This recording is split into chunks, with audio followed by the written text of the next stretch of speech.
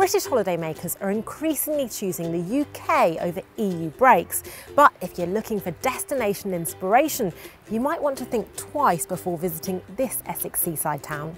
In a 2019 survey of the country's coastal resorts, Clacton-on-Sea has come bottom of the table.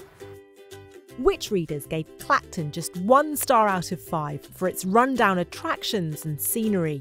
I've come to see for myself whether the criticism is fair with the help of local travel writer Julia Hammond.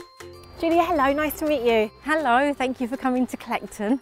People just say, why do you love it? Like, you know, Clacton, are you serious? They look at you like you've gone mad. Well, I've heard it described as chavs in caravans, which is really unfair. It always reminds me of the East End. It's like the East End has been transported to the seaside. Lots of people have moved up here to retire, and you've got that same really amazing sense of community. And if you go away from the seafront area, there are areas that are in need of some renovations still. It's been a massive amount of investment the last few years on the pier, on the seafront itself, but people still have it in mind as, you know, the resort of old. And when you say, yeah, but have you been recently? Have you seen the money that's been spent on it? It's really nice now.